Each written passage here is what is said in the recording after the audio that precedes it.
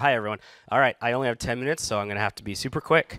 I've done a bunch of AI at places I've worked and studied in school. So today we're going to talk about the AI concept of perception. This is an image from my Nest Cam. This was it telling me that the grass was moving. This is me telling me that the grass is moving at night. This is telling me that the car drove by, another car, and at least this one was semi-useful because it told me about a UPS truck. And this one's me going out to take out the trash. Not super useful. At least this one, it found my daughter running outside with me. So I thought, I got a hold of this Amazon DeepLens. How many of you, has anyone gotten a hold of a DeepLens? No? One. All right. So they gave them away at their conference last year. It's basically a computer with a CPU, a GPU, and a 4-megapixel camera attached to it. That streams video, and it runs Debian, and it runs Amazon Greengrass, which lets you run Lambda on it.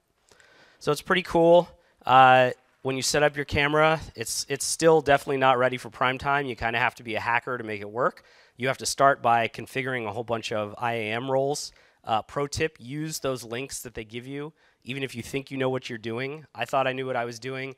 I ended up breaking it and spending an entire day messing with it, just trying to figure it out. It's extra confusing because two of those are labeled as Greengrass, but one of them is actually a Lambda permission. So if you do get a hold of one. The next pro tip is when you are setting it up, it'll give you a certificate to download. Make sure you actually save that certificate. Otherwise, you're going to have to do it again.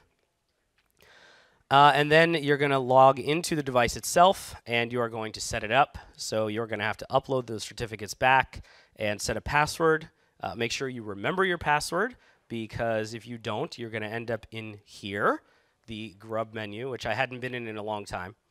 And then I attempted to fix it by logging in as root and following the instructions in their manual, which says to delete opt AWS cam. So if you get one, don't ever do that because their instructions are outdated and wrong. So yeah, if it'll tell you to install that package won't give you all the files back. It took me days to actually get it working. But once I got it working, I was able to start putting projects on there. So it comes with a couple of default models that have been trained already. Object detection, face detection. I figured I'm building a security camera. Let's start with face detection. So I installed the face detection. And this is what it looks like when you run face detection. Here's me walking up, person walking up, and you can see that nothing at all is happening. I walked all the way to the door. It never detected my face. I even came around and walked all the way up to the window, which of course nobody would ever do in real life. And you could see how close I had to get before it actually starts detecting my face. So unfortunately, face detection didn't work. So I decided to try object detection instead. And so this is what a deployment looks like. You can see here it's warning me that I'm replacing face detection with object detection. And then when it starts, this is the screen you will get. You will see things like the progress. So the models are built in the cloud and then pushed to the device where the inference is done. And so this is it pushing to the device. It'll tell you what's being pushed, the current project, face detection. It'll warn you about always needing an update. It'll always tell you need an update no matter what update you're at. It's these things they're hoping to fix by the time they release it for real.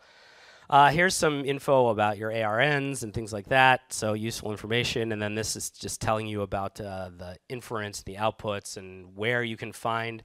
So it uses the Amazon IoT system, so it's outputting everything automatically to the IoT system.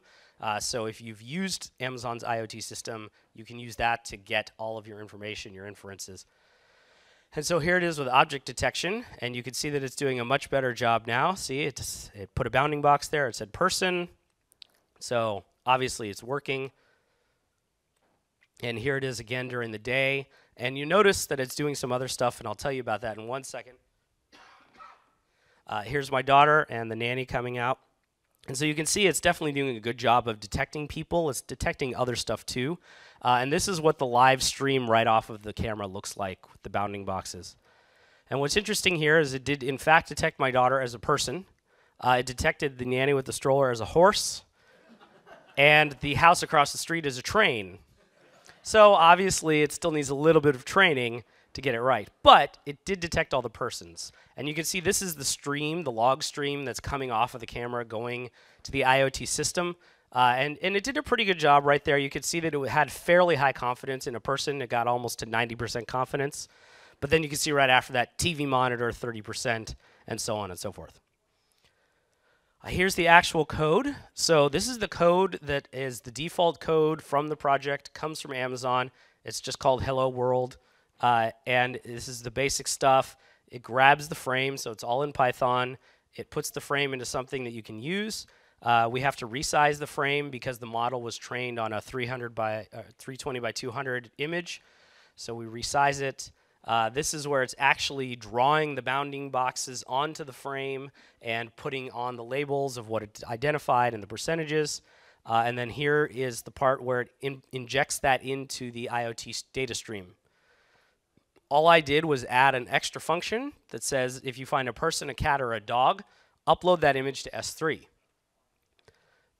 This is what that looks like. It's very basic code. It really just says take this image, give it a name of a time and a date, and put it into S3.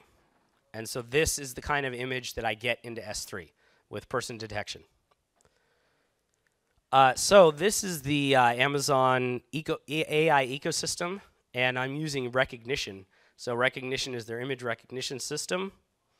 It can do stuff like tell you about people and mountains and rocks. So it's basically a lot more effective at recognizing things than the on-camera inferences because it's not doing it in real time.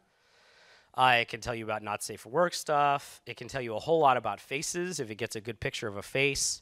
It can tell you similarity, and this is the functionality that I like the most because this is what I use to train it on. This is what my face, the postman, my daughter, my wife, and so it can use that to identify people coming up to the house. It can also identify certain famous people, so it'll tell me if David Ortiz comes to my house, so I can run. And it's really simple to use. Basically, it's just a trigger on the S3 bucket. So after the camera has detected the image and uploaded it to S3, there's a trigger on the S3 bucket that says run the Lambda file. The Lambda is super simple. It's basically just code that says, you know, go put this into Amazon recognition and tell me if I saw any of your faces that you've trained me on. And then it spits back an alert to me. And so it'll send the image, and it'll say, here's the image that I found a face in. Most of the alerts that I get right now just say, I couldn't identify this face. Can you tell me who it is? And so then I can go in and say, this is the face, you know, this is who this person was, and so on. So it's still mostly just in a training mode right now, where almost every image is unidentified as to who it is, but it's slowly getting better. And so that's the idea, is eventually it will learn, and it'll be able to be really effective at telling me who's coming to the door. And I can start telling, you know, don't tell me about the postman, or do tell me so that I know to go get the mail or something like that. I can tell it to ignore my neighbors, anything like that. So that is the DeepLens. Like I said, this I'm based on pre-release product, so it can't, you know, you have to pre-order it now, and then you get it in, I think it's June or something. Yeah, somewhere in June. So I have 1 minute left for questions, if anyone has any quick questions to ask about anything I've done. Yeah. The resolution on the camera is, it's a 4 megapixel, so it's 1080p, 30 frames per second. Yeah, so you resize it down because the model was trained on a small image. So as it gets smarter, it can, the resizing is for the detection of persons and things like that, because I'm using their default model. But the image that's actually sent to S3 is the full 1080 4 megapixel image. Do you have a sense for how difficult it would be to ignore Amazon's pre-built models and make your own? I mean, you have your own model, you think it's better than theirs. Is that easy to slot in? Yeah, it's super easy to slot in your own models, especially if you know what you're doing. If you're using MXNet, they have like APIs already built in to optimize it for the GPU on the device. Yeah, the pre-built models are just there to get people started who don't know or don't want to deal with building a model. Yeah.